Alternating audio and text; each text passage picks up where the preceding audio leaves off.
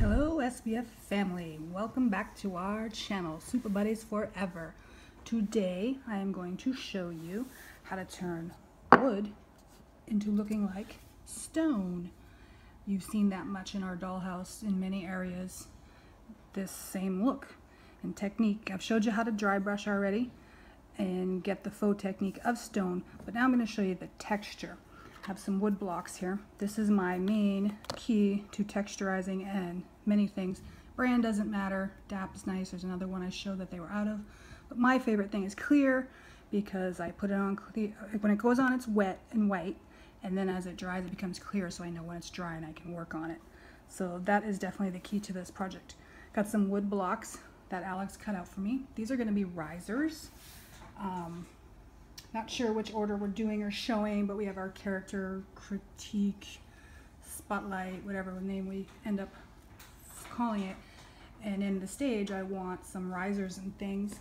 So these back ones, which I'm going to cover with fabric, are for that. So they stand up. And then when you have the next doll, or if you've already seen the videos, that one will stand there. You can still see the heads behind. And then in the front, to give some more space to showing the dolls and seeing their pretty little faces, I'm going to make these ones seats. So you'll see those and make those stone, but make those look like grassy hills or something. This could also be handy, not if you were doing a stage, but if you had shelf displays, and you could have some standing and some sitting, or you can have the three lines, three heights, if you have a deeper shelf. So this is versatile for what you may need. So starting off, Alex just cut me some simple blocks from 2x4. I've clearly marked bottom, so I know what I'm going to texturize. The most important part is sanding the edges. Edges of wood could be quite harsh. As you can see by that one, that's my bottom. I didn't worry about it so much. So I took the time to sand. And sanding is a very tedious little job, but makes the project look smoother, like stone would look. I'm going to try two different techniques, regular, normal texturing, and maybe try a brick look like I did in the behind of the beach on these little ones. Hope you enjoy this how-to. I've begun to play.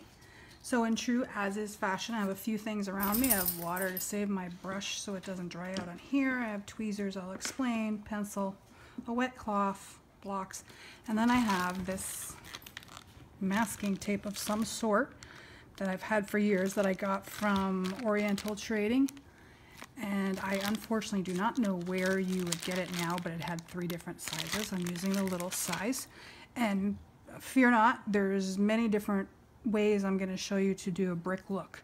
So here I have a piece of wood, and I used my skinny little masking tape, and I put it around to give me the effect of bricks. The only important part here is on the side. When I taped it on, I put a little bit and folded it over, and that'll make sense when you start pulling it off. You don't have to dig in there because it's still going to be a little bit wet. I've only eyeballed that. I haven't measured it, because the beauty of brick stones is the mortar is never perfect, so I can get away with it, and that will be the mortar, and then we'll work on the top to make a texture.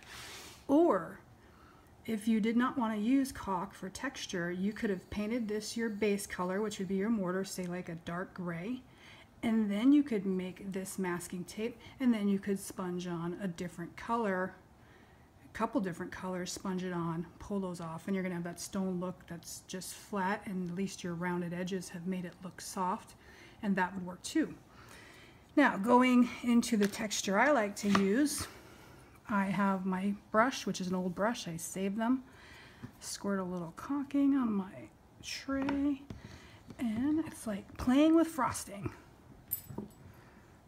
So I just get a gob on. It's kind of sculpting with frosting is really what it is. And all I'm doing is building around, building what looks going to end up looking like my blocks. I try to get a little heavy around here because when I pull those off, of course, I want to have some different definition. I happen to be doing it lighter up here because I know the dolls are going to sit there, so I don't want that so thick that it makes them lopsided. when they're sitting or fall over. And that's, you can go dab it, you can swirl it. Here's where you can learn to sculpt with the caulking. I like to pat it. Remember, caulking does sink to some degree, so if you do it too thin, you're not going to get much of an effect. But even a thin one is something. So that's how I will work that. Of course, I will work that until I can't set it down. My fingers let it dry and I'll have to go back to it.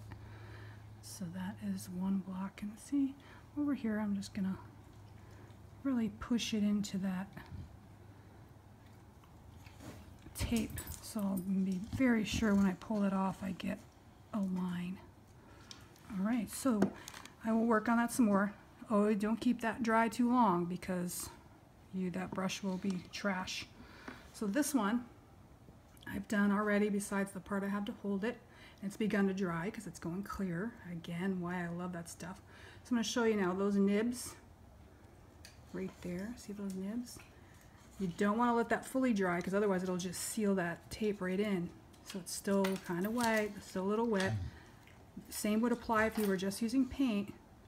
And then I'm going to begin, whoops, I did that one not first, so let's go back over here. And I'm going to begin to pull that off. Now, can you see that? It's a cross.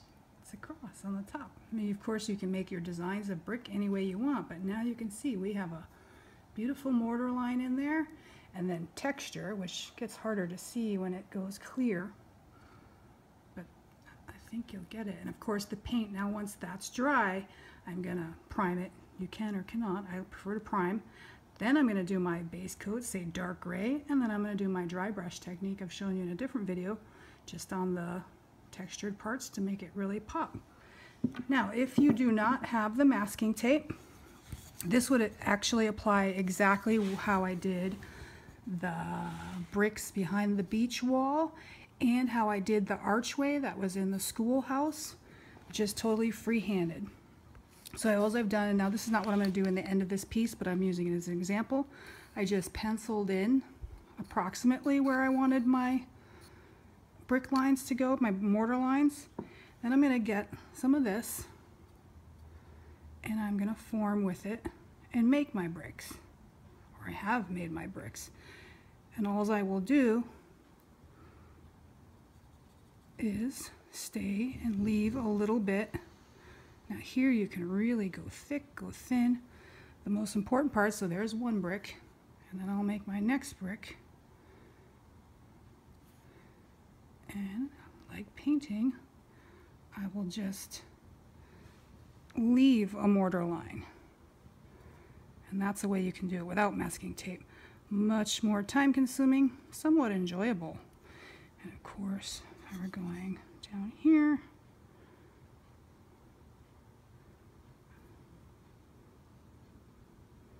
now do you see that?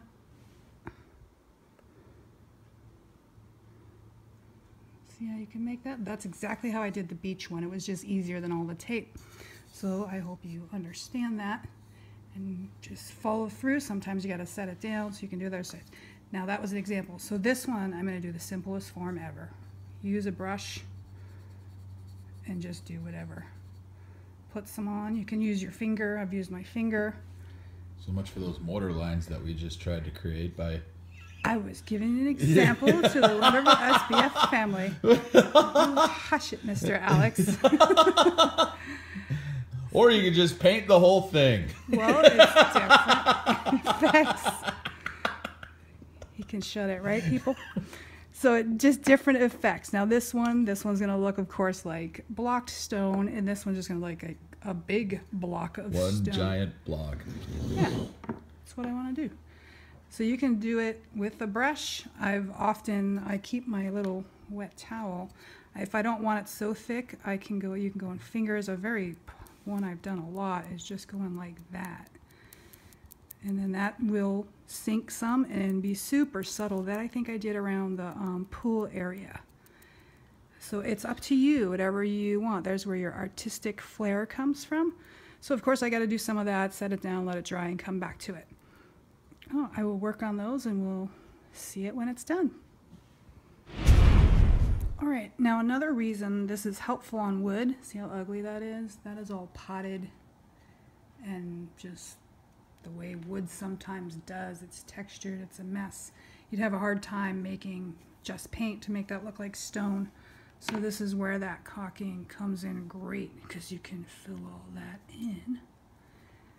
Do it thick because it will sink, of course. And you're going to make those things disappear. And of course, use your caulking to camouflage this. And you'll never even see that later when it gets painted. So another thing I just thought of too that you can use with caulking is, remember the haunted sky, the background? If you try to imagine all the dolls were here and the background, instead of just a piece of plywood, was texturized and looked like the sky. This is again where you can sculpt with this. When I did the comet, I had the comet kind of here. Well, you can see I'm just doing it. You can make things with this, sculpting it. And I just went out with it like this.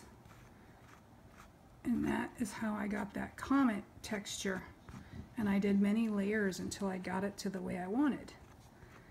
As well, using that same technique, when I wanted the skies that are in the background and put some texture to the background, I kind of went like that. I could leave it. I could use my finger and do whatever.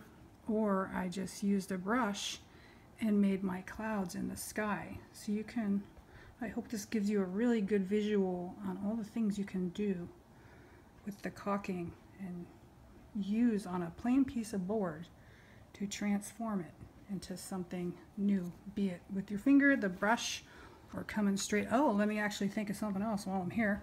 The waves in the water. I went like that. Anywhere I wanted waves, and I let those dry. Of course, those dried clear, and that is what became the waves in the beach water. And I just put them randomly wherever I wanted. Oop, those ones are not the prettiest looking waves. So they looked like waves coming crashing into the beach. This is a really, really neat medium for being artistic. As you can see, once you get the hang of it, it's like toothpaste. And it can become a whole lot of things. Just don't eat it. Yeah, definitely don't eat it, and definitely be prepared. Your brush will dry up quick. Use a scrap brush or get it in the water to soak it off, a little bit of soap, a little soak, and your brush will be just fine. And use those used brushes for this kind of project. Alrighty, let me get finishing this. And one last thing that just came to mind as I mentioned the pencil. We're going to use this in the cabin. You can use it for the bricks. This will make a wood look, or you can do your things, put on your caulking any which way. Then you can use a pencil to get your lines. Of course, you want to keep this to wipe that off.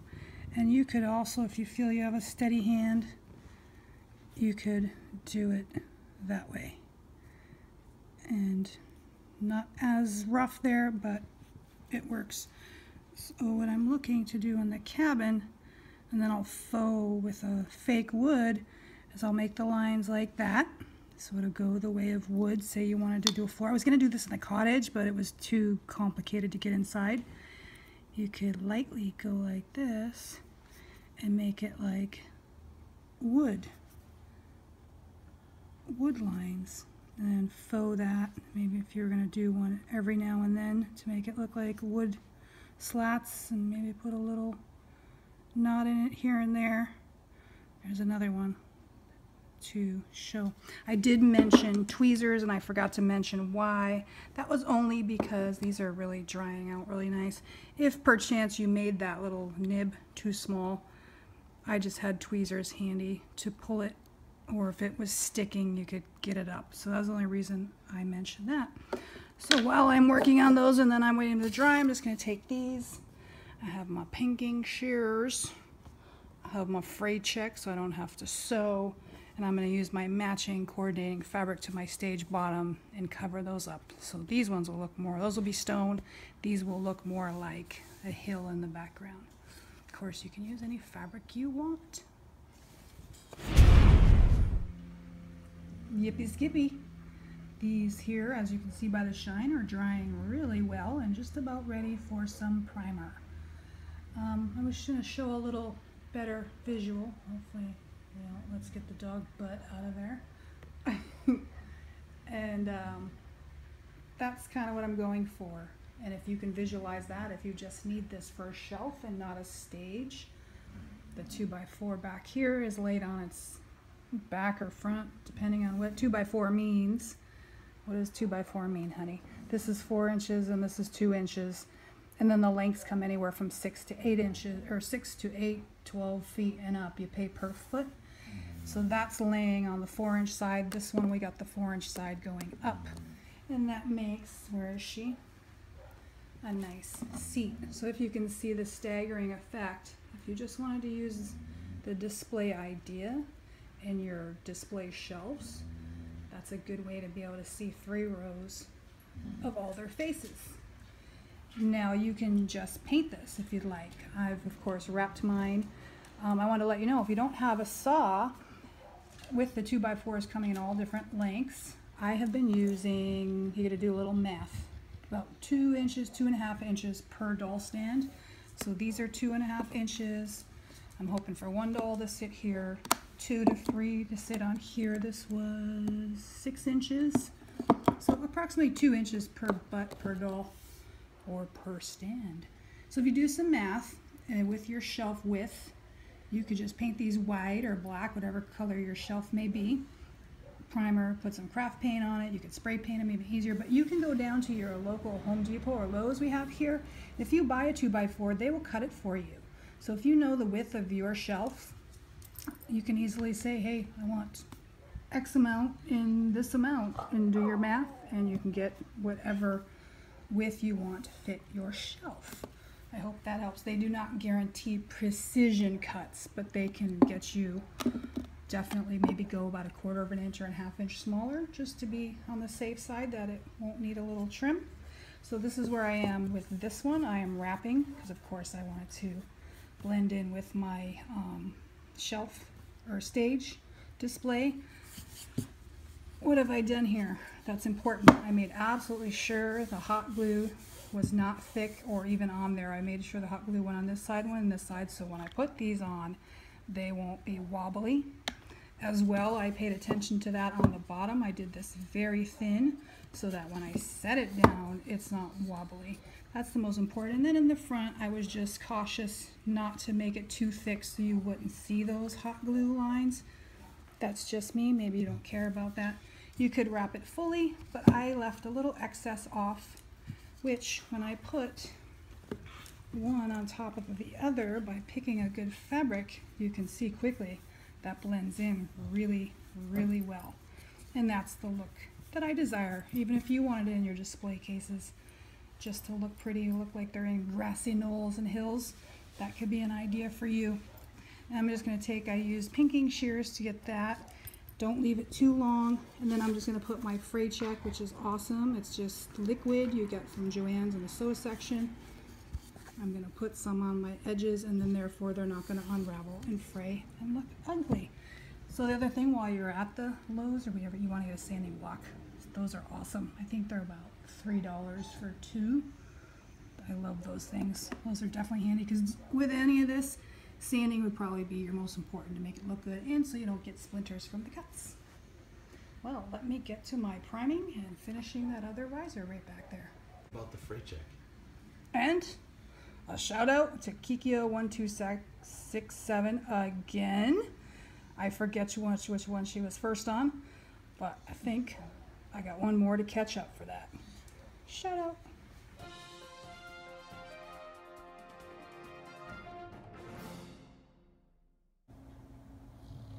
Priming is done, and first coat of color is done, my base coat. I'm do another quick shout out because I'm doing some catching up on first. Brianna Kimura, thank you very much for jumping in on the first game. I think that's not only your first one. Thank you. So here I am. Now you're starting to see, look at that. Doesn't that look awesome? definitely not a piece of wood anymore. It still is, but it hasn't changed. So I've just used this paint here, which is my, geez, what did I do with this? I think I did the exterior of the cottage with that.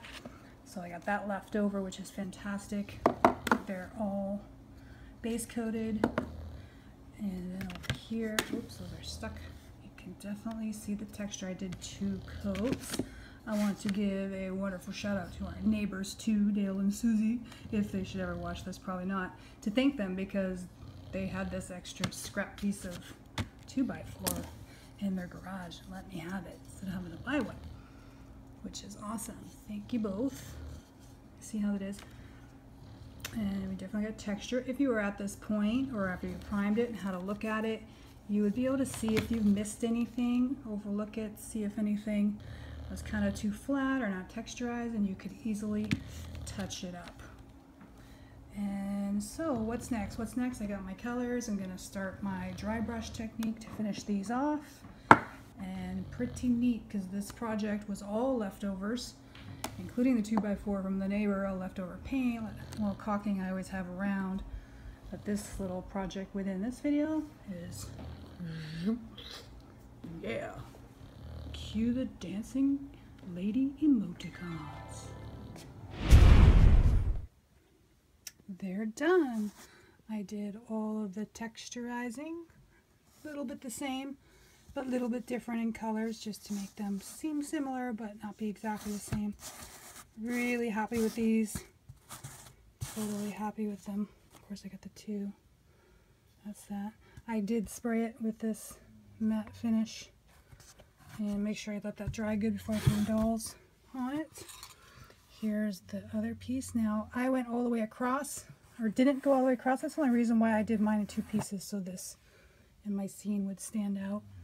And that's why my angle was there. This fits perfect. And just for reference, those fit on that 2x4 as well. So you can see where that look kind of blended in. It looks wonderful.